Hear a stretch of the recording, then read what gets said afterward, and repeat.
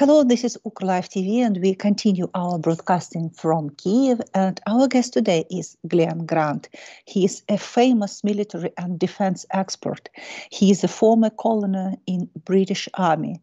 He is a defense expert in Baltic Security Foundation, and he is a lecturer of Riga Business School. Mr. Grant, hello, and thank you so much to be with us today. Thank you very much for asking me. Mr. Grant, the Ukrainian offensive continued, but perhaps we could make some conclusions about the situation on the battlefield, how you understand the situation in Ukraine. I mean, it's different in different places. I think that needs to be said. Down south, then the main offensive, which was in the Zaporizhzhia region and south from that has been extremely hard, hard and bloody, and slow because of the mines, because of the heavy amount of trenches that were dug, and generally because the Russians have put quite a lot of soldiers there. So it's just been hard, bloody fighting. But the boys they're doing a remarkable job. And they are moving forward slowly but steadily, unfortunately with a lot of casualties, which is the sad thing. At Kherson, then the troops have crossed the river, and this is extremely risky move because they don't actually have much in the way of boats to be able to take people across. And it's not clear yet whether they have the ability down there yet to start moving armored vehicles across. If they do, then Russia could actually be in deep trouble, because this effectively in Kherson, much of it is behind the main trench lines. So it actually could provide an opportunity for the troops to break, to cut off effectively the Zaporizhzhia front of the Russians.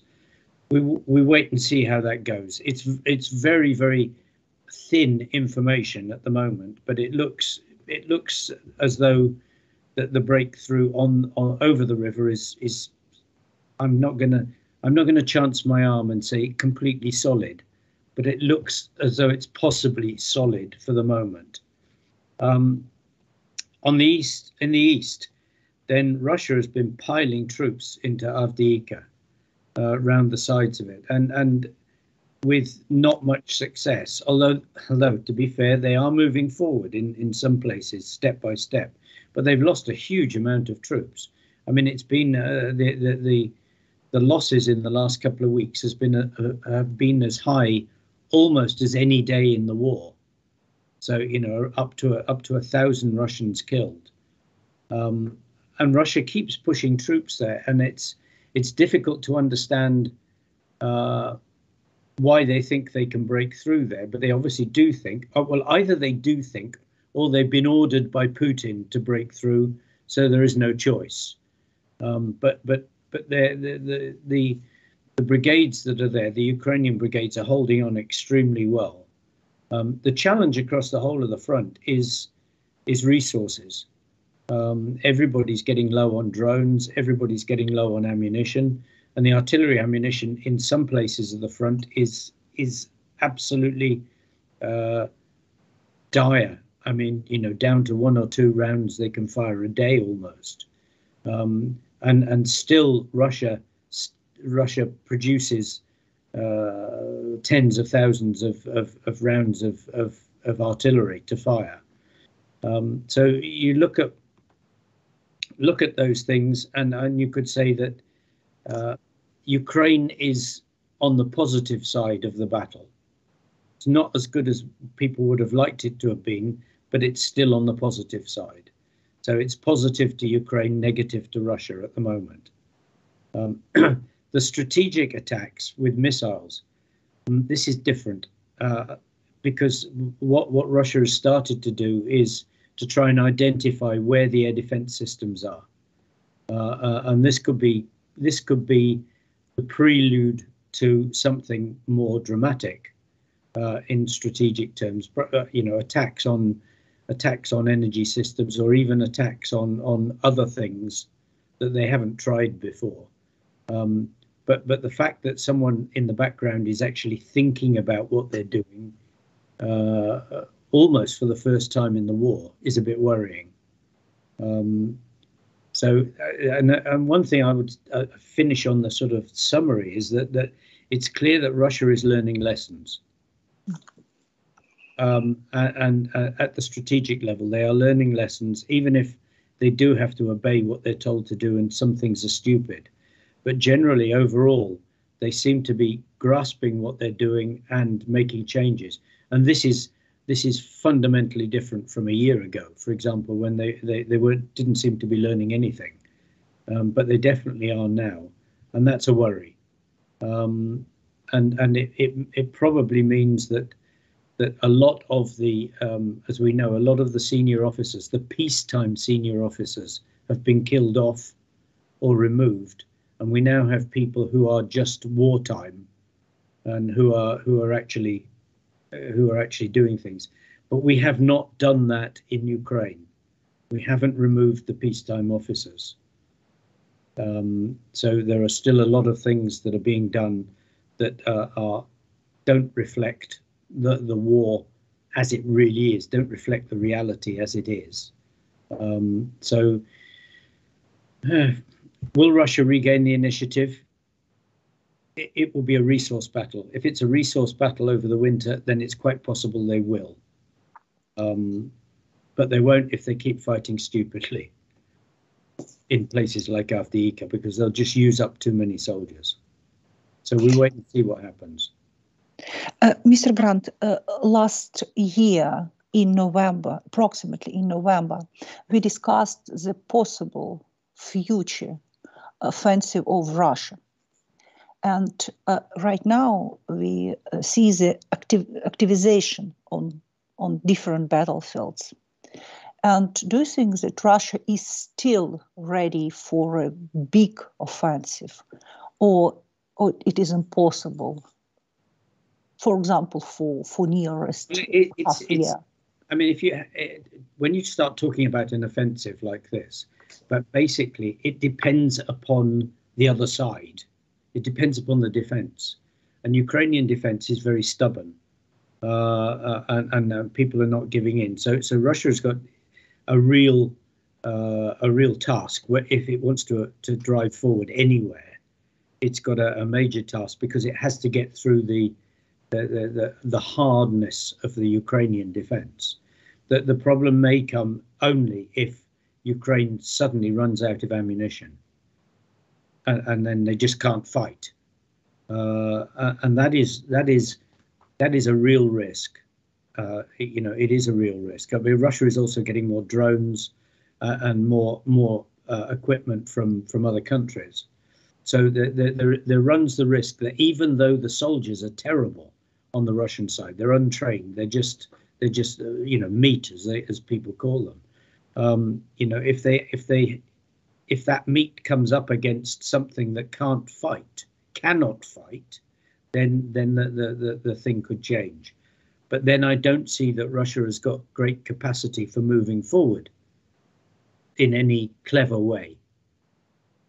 And if they did break through, then I think there would suddenly be another resurgence of volunteering, because there are still a lot of volunteers in the background, in different places, Lviv and Kiev, who would then have to change back into uniform, out of working clothes, and actually go and do something, and would do so. So there's still capacity in the Ukrainian system. Although it's not well used and it's not well trained, the human capacity is still there.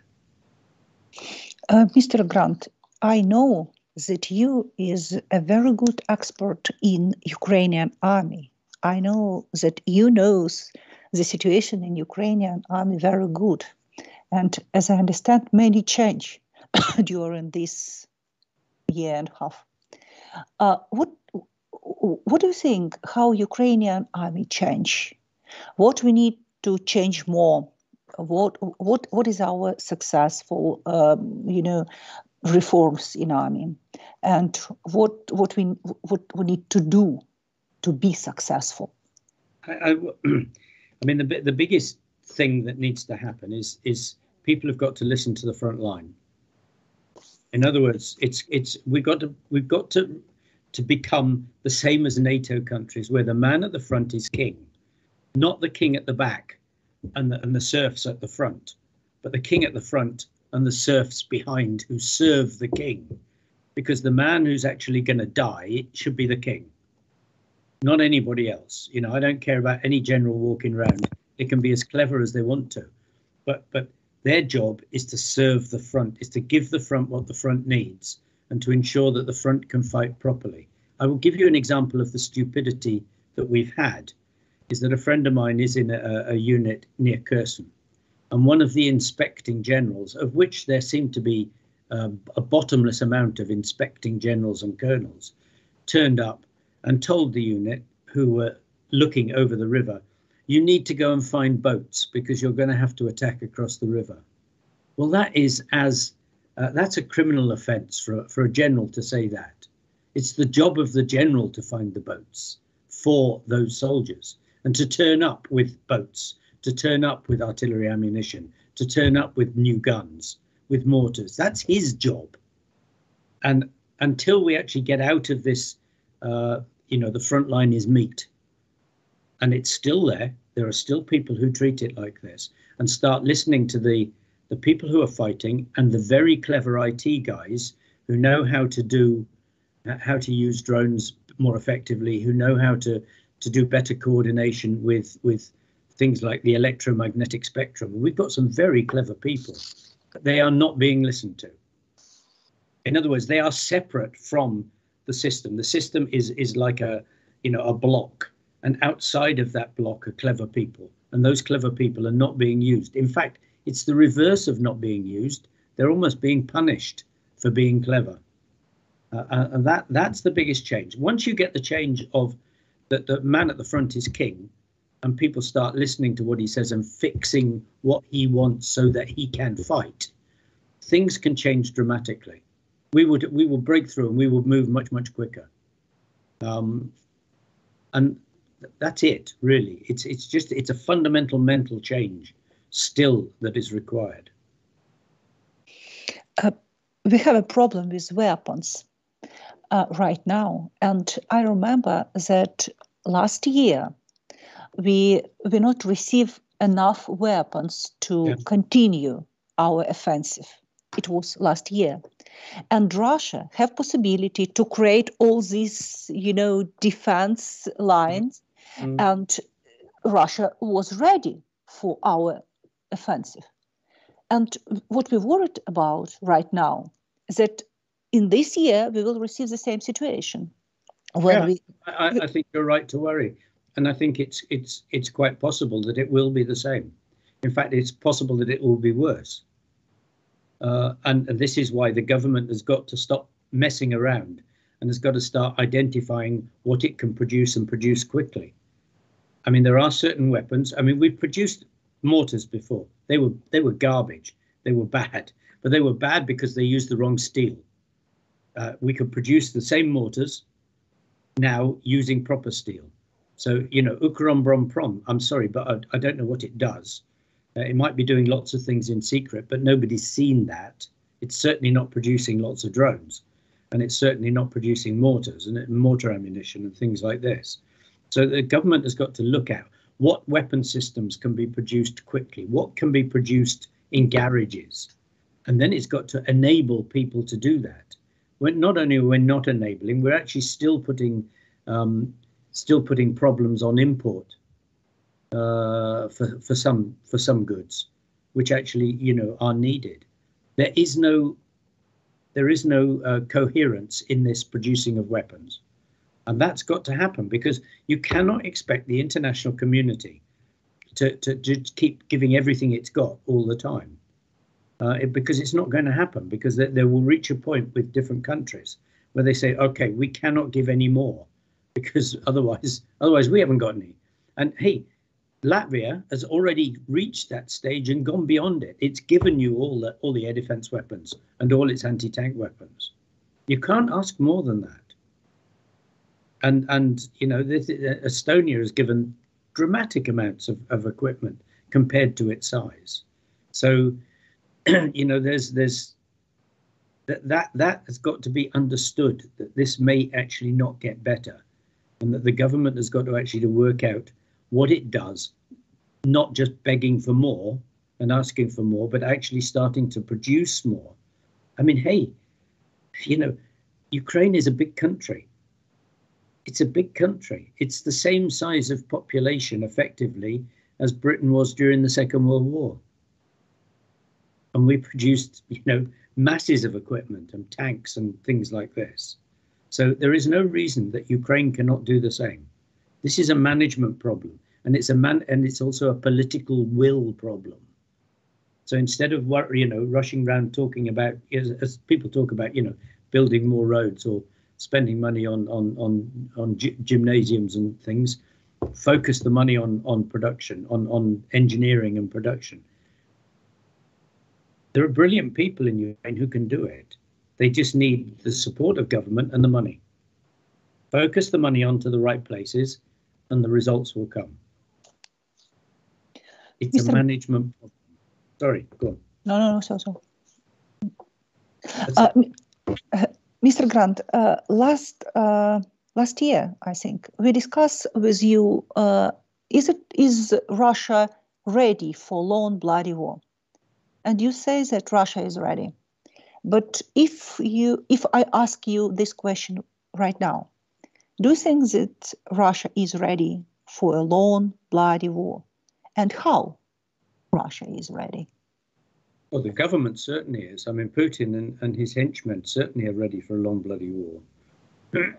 And they are focusing the money very hard onto production for weapons and systems, and they are recruiting steadily to increase the size of the army. And if you look, you know, there are still lots of soldiers coming to the front line with equipment and weapons and everything else, and there's still ammunition coming. So, and the fact that they are, you know, creating relationships with North Korea, talking to China, talking to Iran, tells me that they're not about to stop. So we have to assume that this is not going to be over in a short time, and plan accordingly. Plan the money, I mean, Ukraine is not on a wartime economy. Yes. That's it. It's not. And there's no evidence that anybody in the government is even thinking about that at all. I don't see any evidence of it. I don't hear any evidence of it. I don't see that in Parliament. I don't see any evidence that Parliament is focused on the laws that it needs to put things into a wartime frame at all. And that should worry people. Do you think that the war on the Middle East could change something? I've been asked this question a lot the last week. Yeah, so, I know. And it's an interesting question. I think less perhaps than people, less perhaps direct effect on Ukraine than people think, because the sort of the things that Israel wants are not necessarily the things that Ukraine needs. So I don't think that, you know, weapons and heavy ammunition are going to be thrown all towards Israel, because it's already got lots of things that in this respect that it needs for this war. It would change if the war suddenly became hot with Hezbollah and Iran, and that would change things altogether. It would change things for the world, not just for Ukraine. So I don't think in that respect it's going to change things. What it does do, of course, is it removes some of the time that people might have spent on Ukraine onto things for the Middle East. Although that is primarily an American problem, it's less of a problem for other countries, because they will not be spending huge amounts of time in cabinet meetings talking about the Middle East. They'll have already done what they're going to say, and now they'll just carry on. But America will still have to talk and that time is precious because there's only 24 hours in the day. You know, you can only work 15, 16 hours a day, and you know, at President Biden's age, I'm sure he doesn't want to work more than 10 or 12, or maybe even less. So that starts putting pressure on time, and that means decision making becomes a bit sharper and perhaps less thought out, just because time is precious, and that is bound to have a bit of an effect. But it might, on the other hand, it might also be to a good thing for Ukraine, because it's possible that then people say, right, we've got to finish this. Whereas Ukraine was a bit like a bad toothache that's not bad enough to go to the dentist, but enough to keep taking the tablets. Now, possibly, you know, with toothache on both sides, it may actually say, oh shit, we've got to go to the dentist. We've got to get this fixed. I don't know which way this will go.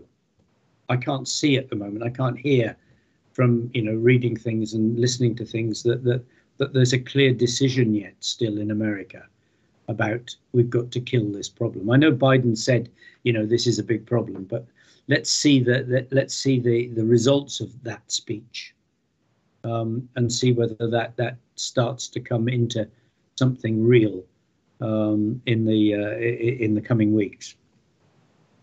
Mr. Grant, let's back to the Ukraine. What is your expectation for nearest months? Do you think that this winter campaign will be slow and offensive will stop, or you expected that offensive will continue? What do you think, how weather could influence for the situation? And next question, what do you think that, for example, in spring, if we receive F-16s, for example, yeah, maybe everything will be changed, you know. I don't think so, but okay. Let's come back to the winter.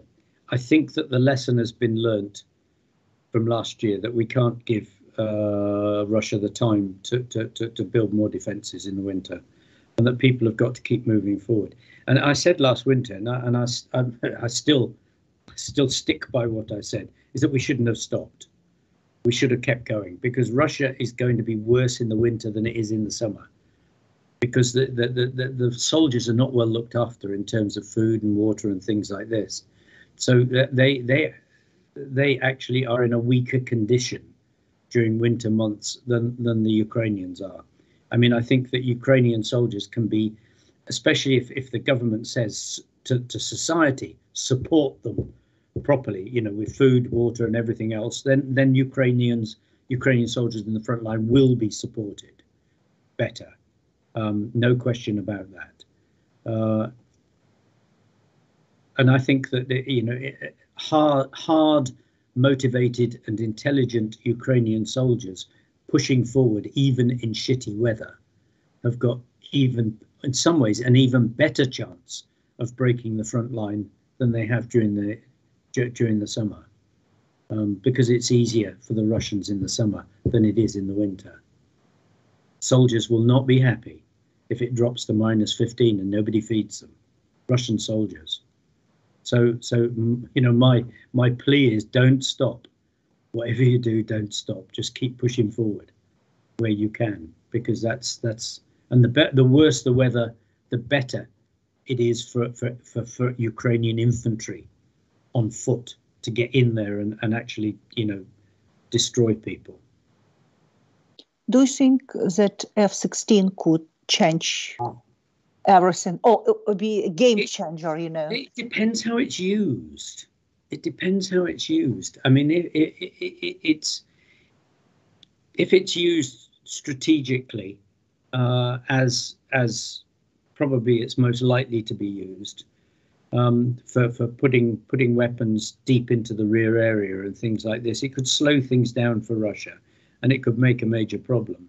I think it will be, in many ways, most effective if it's used close to the front line to break up, to break morale, because at the moment the air battle is to the benefit of Russia on the front line, not.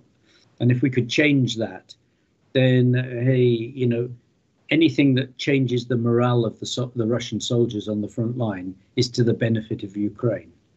So it's got to be used to break morale, not just to slow down resources, because we've been slowing down resources solidly now for 3 or 4 months, and still Avdiivka is being invaded by hundreds and hundreds of soldiers. So that strategy is working to a degree, but it's still not actually stopping Russia doing what it wants to do. So we have to break the front line. There is no way. The only way to win a war is to break and get behind. There is no other. You can't degrade Russia on resources. It's not going to work. It's not going to work. They'll just keep finding shit. Even if their lorries are 70 years old, they'll still keep coming. And that means we have to fire and use precious ammunition on killing, you know, thousands of rabbits, if you want to look at it like that. And the ammunition just gets worn away on our side. So, you know, the only way is breaking through and exploiting. And every military doctrine says you have to do that. Every time Russia has been beaten, that is how it's happened. Whether that was, you know, German battles, German-Russian battles, you know, on the steppes in, you know, towards Moscow, or whether it was the Polish-Russian war, got to get behind them. When you're behind Russian soldiers, they don't like it because it brings uncertainty. Russians hate uncertainty. When you fight them face to face, you have certainty. You know where the enemy is. They have to not know where the enemy is. So we have to use F-16 to create a breakthrough. That's the strength for it. One big focus, smash somewhere and get behind them. Mr. Grant, there was a big expectation in the West for Ukrainian offensive. Do you think that the tactic of Ukrainian army was right? Because many foreign experts expected that Ukraine will use big forces in one place to make breakthrough. But we use absolutely another tactic, yeah? Small groups and, you know, in different parts of the front line and other. What do you think? This was mistake or no? Very difficult to say because it's impossible to understand what is going on at the front with so little information coming back. You know, we can only pick up what people write about when they do write it. The West expected you're right, a strong, powerful breakthrough, and there was that was only tried in 1 or 2 places, and even then it wasn't a strong, powerful breakthrough.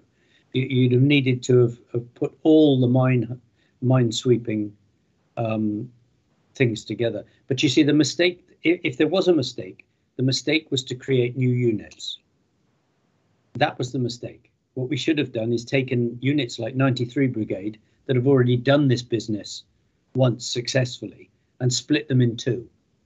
In other words, made 2 brigades, 93 Brigade Alpha and 93 Brigade Bravo, with the same commanders and the same teams in both, and given them new soldiers.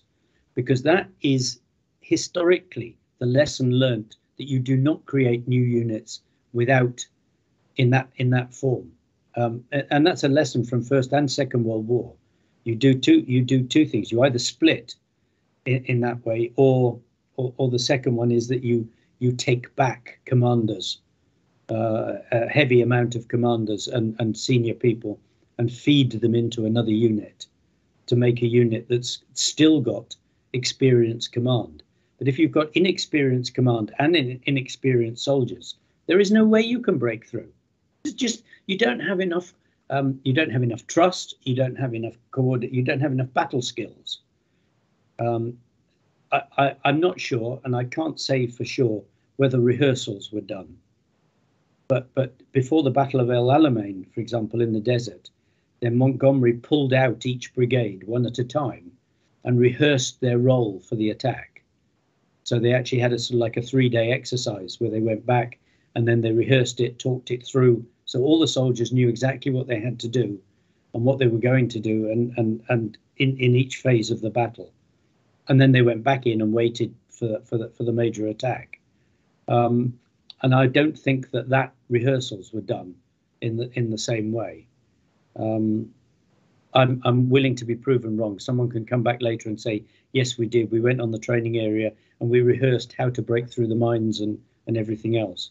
But to have basically new commanders with new troops is really, really difficult. So I think that they should have used the experienced troops much better. I mean, and perhaps looked at taking, complete 93 Brigade, 24 Brigade back to England and actually equipped them with new equipment and then brought them back again. Because I think then you would have seen a completely different attack on the front line from what we saw. That is my thought. So, but it is very difficult. Someone will tell me, well, if we'd taken those out, the front line would have collapsed. Well, that's a battle decision. There are still territorial units that haven't been deployed, who could have been put into defence for 2 months or 3 months. Dig trenches, put them in defence, and just accept what happens with that. But again, I'm not there. I'm not the commander. The commanders make the decisions. But I still think that in my own view, that we should have used experience better with the units and produced better training for them before they went in. Better training on what they actually had to do, not what UK said they should do, or what Germany said they should do, but what the commanders who are there, the brigade commanders, should have been saying what people are going to have to do, because they've been the ones that are there fighting. Back to the front. Mr. Grant, let's speak a little bit about Russia's army. Do you understand the strategy of Russia's army right now? What I mean, do you think that, I don't know, for example, Russia's army try to be ready for big offensive, or try to build some defense line, or do you understand what they want? Yeah, I mean, I think what they want is political rather than military, and I think what we're looking at is that that they want the Donetsk territory complete and Luhansk complete. And probably everything, maybe someone's still got an ambition of everything up to the river. It's hard to say, but clearly they are still under extreme pressure to actually do something successful. And I'm sure that Putin is being lied to on a regular basis, because the Russian army is not an army of truth. So he's being told, I mean, I think you may have seen sort of Shoigu's words last week, where he said, everything is as expected, which I thought was a wonderful expression. It means we're losing, but we're not telling you. It's very good, yeah. So I think that their whole battle is based upon the political drive to actually take more ground, and to maybe now just to wear down Ukraine, to wear it down, to outlive Western resources, to outlive Ukrainian resources, to outlive the number of the ability to actually to fight. And if we get into that battle, then it's going to be hard, because Russia has got huge resources to do this still. In terms of manpower, and nothing else, and B, it's got history behind it that we can do this, and that's a very powerful tool for Russia, is to have history. We did this in the Second World War, and that inspires everybody. This is how we do. We just all go and fight for the motherland, and we keep going. And Putin is playing on that at the moment. Putin is playing on that. But Mr. Grant, if it is, political, more policies than military, yeah, it means it must be a good news for Ukrainian army, because if decision is more political motivated, more reason for mistake. Yes, I agree completely. And I mean, all these troops that have been fighting around Avdiivka, I mean 3-4 brigades they've lost. If they'd have piled those into us in the south, we wouldn't be going even as slowly as we are at the moment. Or if they put those against the troops in Kherson, it would have been a different reaction. So yes, I mean, it is to our benefit that they are making that they're fighting on a political baseline, not on a good military baseline, because I think they would have done something different. Do you think that Russia's army is more adaptive than last year, for example? I know that you said at the beginning of your interview today about that, but let's speak a little bit about Russian army as well. I think it's more adaptive at the operational level when they're allowed to be, but down at the tactical level at the moment, I mean, well, most of my ex-military colleagues who are looking at the videos are just flabbergasted at the stupidity of the soldiers. But then you see, they're not trained. They're not trained, and a lot of them are just just ordinary boys out of the village, so to speak. You can't expect them to do anything. I mean, their only military training they've seen is Terminator 2, and your average war film, and probably Russian war films at that. So they've got no understanding of what they're doing, and you can see that, and that's to our advantage, thankfully. But there's still these signs that there is adaptation in different places and learning, and in terms of things like use of drones, use of electronic warfare, use of aircraft. So we shouldn't be too complacent, one should say. This is there's always that chance that the adaptation will be really potent in some places, and it is with the drones in some places where they just don't allow people to move. Mr. Grant, I expected a hot winter, I mean, on the battlefield in Ukraine. Yeah, yes, I mean, I think so, and I think that Russia can't afford to stop. They were lucky; they had no choice last winter because, to be blunt, that we'd beaten them, and we gave them that opportunity to bring in reserves and to sort themselves out, and that was a mistake. No question, that was a mistake. They were beaten after Kherson, and now they've revitalized, and I think that they will keep going through the winter. I'd be very surprised if they just dug it. They may just dig into defensive positions for the winter, but we have to wait and see. We have to wait and see, and that will be political again. That will be political. It will depend upon whether Putin believes he's got enough credibility from what's happened so far, or whether he needs more credibility at home about how well or badly things are going. Mr. Grant, thank you so much to be with us today. Thank you. Okay, thank you very much.